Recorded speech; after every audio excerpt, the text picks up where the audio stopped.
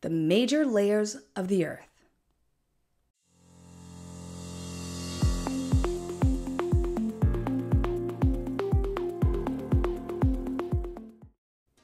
There's a lot more to Earth than just oceans and mountains. There's a whole lot of action going on under our feet.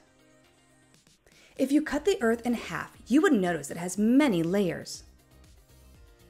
These layers can be divided up into one of two ways, mechanically or chemically. This video will focus on chemically. Chemically, there are four major layers: crust, mantle, outer core, and inner core. The crust is the outermost layer of the planet and what you're standing on. It is very thin and makes up only 1% of the volume of the entire Earth. The oceanic crust is the thinnest and the continental crust is the thickest. The crust is solid, with the oceanic crust being made up of dense material, while the continental crust is made up of less dense material. The next layer is the mantle, which makes up 84% of the Earth's volume. It is the thickest layer and can be divided into the upper and lower mantle. The mantle is solid, but not hard, and acts more like a viscous liquid. The movement of the material in the mantle is responsible for continental drift, earthquakes, mountain chains, and other geological processes. The top of the upper mantle and the crust is also known as the lithosphere.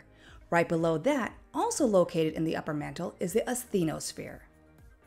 The asthenosphere is a fluid-like solid, kind of like toothpaste. Its movement affects the lithosphere. The lithosphere is rigid and when stressed, can break. This happens when we experience earthquakes. After the mantle is the outer core. It is 2,300 kilometers thick and along with the inner core makes up 15% of the Earth's volume.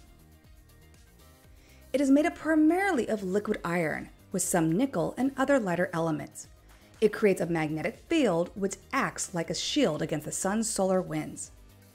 The inner mantle is around 1,500 kilometers thick and again, with the outer mantle, makes up 15% of the Earth's volume.